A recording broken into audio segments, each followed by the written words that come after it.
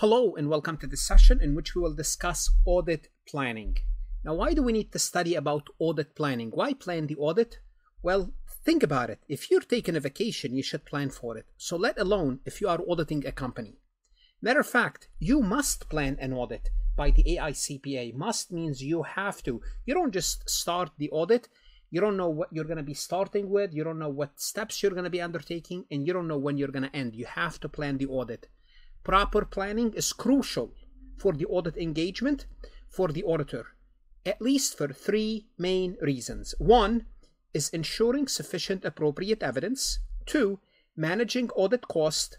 Three, preventing client misunderstanding. Now we need to discuss each one of these reasons separately. Then we will talk about various audit risks. Let's go ahead and get started by discussing ensuring sufficient appropriate evidence. Before we proceed any further, I have a public announcement about my company, farhatlectures.com. Farhat Accounting Lectures is a supplemental educational tool that's going to help you with your CPA exam preparation as well as your accounting courses. My CPA material is aligned with your CPA review course such as Becker, Roger, Wiley, Gleam, Miles. My accounting courses are aligned with your accounting courses broken down by chapter and topics. My resources consist of lectures, multiple choice questions, true-false questions, as well as exercises. Go ahead, start your free trial today. When we audit, we sample, we don't collect, we don't look at everything. We have limited amount of time, therefore we sample. Therefore, we have to determine how are we going to sample? How are we going to sample? Because this sampling will have to give us sufficient evidence to reduce both the audit risk as well as the legal risk. And obviously, as a result, uphold the firm's reputation. We want to do a good job. We want to collect enough evidence. Now, planning would lower both, lower the risk and legal liability. Why? Because when you plan, you want to know which areas would require more attention. Well, as a result, you will spend more time on that. Also, you will not be sued by the client if you are not doing your job properly. Also, managing the audit is important. You want to plan because you have limited amount of resources. And the resources here are time, staff, people, and money. You don't have unlimited amount. Therefore, you have to plan where are you going to allocate your money, your time, and your staff. Therefore, proper planning is crucial. You need to focus also on high-risk areas. For example, how do you know an area is a high-risk area? You would use analytical procedures. And minimizing your cost will help you as a CPA firm maintain competitiveness. Now also, proper audit planning will prevent any client misunderstanding.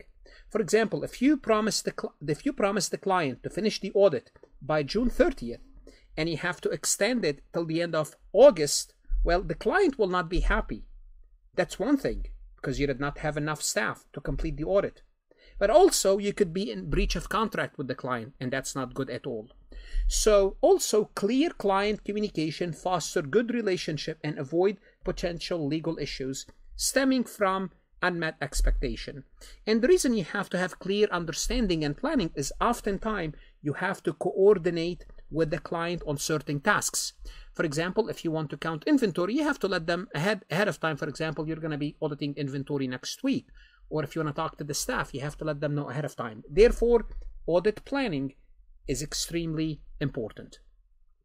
And audit planning is important when it comes to managing risk, because there are three key concepts of risks that we need to be familiar with. Now, those three concepts that we will discuss here are discussed in other sessions. However, incorporating those risks into the audit planning will help give us the big picture. There are many types of risks, but we're going to be discussing acceptable audit risk, or simply put, audit risk, client business risk, and the risk of material misstatement. Now, for one, acceptable audit risk and risk of material misstatement, you're going to see later, those are part of the audit risk model, which we will have few sessions about this audit risk model. In this session, these factors impact audit procedures and expenses, and that's why we have to look at them. We have to understand them, because you might be given a multiple choice where you have to identify what type of risk am I dealing with. So initial planning largely involve around gathering data to help auditors evaluate those risks. Because we want to evaluate the audit risk, we want to evaluate the client business risk, we want to evaluate the risk of material misstatement. Since these risks are involved in audit planning, we have to kind of take a look at each one of them briefly in this session. What is acceptable audit risk? Simply put, let's assume you went to a doctor and they diagnose you with the wrong medical issue. You have cancer, they told you are good. Well, that's really risky. They told you are in good shape, but in reality, you are not. And the reason I used cancer, just to exaggerate the point, is basically giving you the wrong opinion. So what is an acceptable audit risk? An acceptable audit risk measures the auditor willingness to acknowledge the potential for material misstatement in the financial statement even after completing the audit and providing an unmodified clean opinion. Oh, what does that mean? It means at the end of the day, the auditor is going to give you an opinion, and let's assume this opinion is clean. Although they're giving you an opinion, they're taking a risk, they're taking a chance that they could be wrong. How much is that chance? Are they taking a 5% chance, 10% chance? This is the acceptable audit risk. This is the acceptable audit risk. Well, why? Because they can miss certain important fraud or errors in the audit. Therefore, they're always taking a risk. So opting for a reduced acceptable audit risk signify the auditor's preference for greater assurance. So the lower you go, the more assured you want. So if you say if you choose between 10 and 5, if you say I want to only take a 5% chance of acceptable audit risk, it means you are providing more assurance. So as the audit risk goes down, you need to do more work because you want more assurance. Let me give you two extremes. At a risk level of 0, you want to be 100% correct. If you set acceptable audit risk at 0, which is not possible, it is possible. You could say set it at 0, but you can miss. But if you want to set your acceptable audit risk at 0, it means you have to look at everything. You will not sample. You will not leave any rock unturned. This is what 0%. Well, obviously 100%, yeah, you're okay. You don't care. You might if you get it wrong. Okay, so this is set by the auditor, and we'll talk about that later on because I told you the acceptable audit risk is the part of the audit risk model. The auditor set this risk at either 5, 10, or 15. So if they set it at 5, it means they only want to take a 5% chance they are wrong. If they set it at 15, they are more comfortable. They want to take a 15% chance they are wrong. Therefore, audit planning plays a role in, acceptable audit risk plays a role in audit planning. If you want to set it at 5%, you want to do more work. You need more resources, more time, more staff, more money. Versus 15%, you're going to do less work. You need less resources, less people, less time. Client business risk. What is the client business risk? It refers to the potential that the organization itself, the company itself, may not successfully attain its goal, its business goal, or carry its planned approaches, whatever they are trying to do. And risk arises from factors that's beyond your control, but you have to take this into account when you're planning the audit. Substantial shift in industry circumstances. The industry is going into IT, it's being more technology driven, and your company is not. Occurrence like alteration, changes in regulation, and it's affecting you, and you're not being able to keep up with the regulation. Establishing unsuitable aims or strategies. Your goals are not proper. So those are business client risk.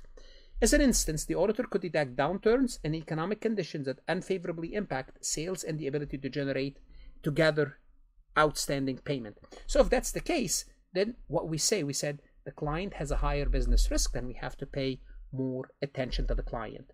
Risk of material misstatement, or RMM, this is also part of the audit risk model, RMM.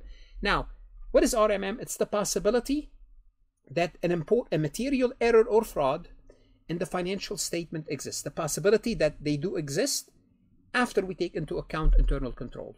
Okay, it's part of the audit risk model, and simply put, RMM, the formula for RMM equal to inherent risk times control risk. Now we need to kind of briefly discuss those two because we discuss them in the audit risk model. Let's talk about inherent risk. Inherent risk means the account itself or the company itself is inherently risky. For example, if you're auditing supplies is an easy account. You can count the supplies, account for everything, and you will be good. Versus if you are auditing derivatives.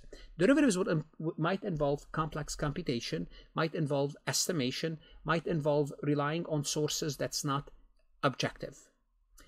If you are auditing intangible asset, especially with indefinite life, you have to estimate the future cash flow. If you are auditing complex compensation arrangement, those are all inherently risky accounts. If you are auditing a company that's in oil and gas, well, they do a lot of estimates for resources in the ground. That's inherently risky.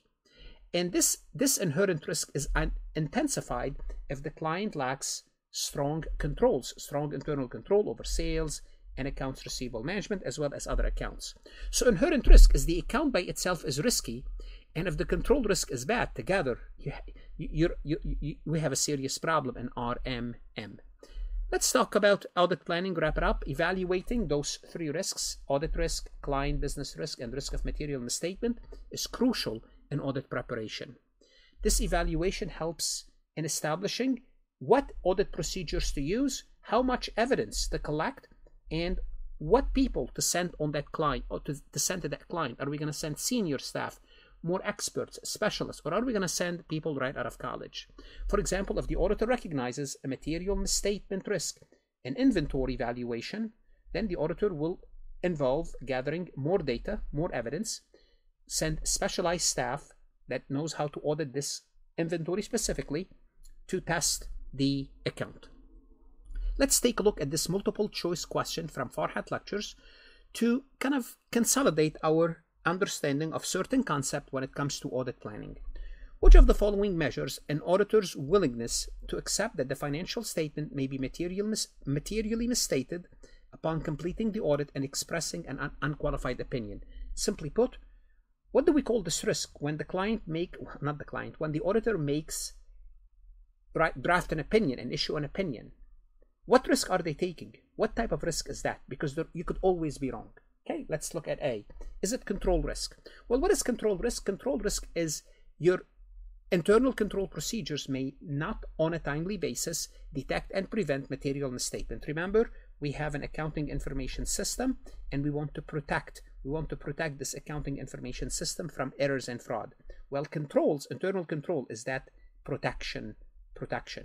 Well, that's not what we are discussing in this definition. Is it sampling risk?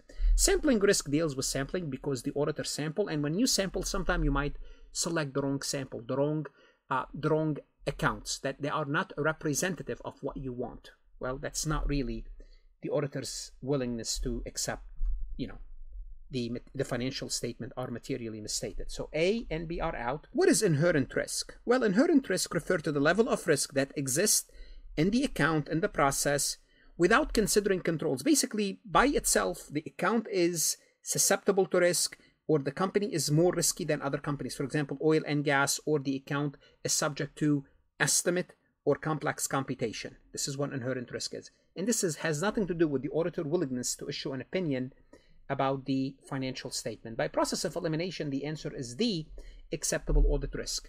And this is acceptable audit risk measures an auditor's willingness. How much are they willing to take of a chance issuing an opinion that is clean? And the risk is always when you issue a clean opinion. Because if you don't issue a clean opinion, the client might complain and they ask you to do more work. The risk is when you issue that clean opinion, you are wrong. If you issue a qualified or an adverse opinion, there is a risk, but the risk is not really a problem, because if the client believes you are wrong, they're going to argue with you.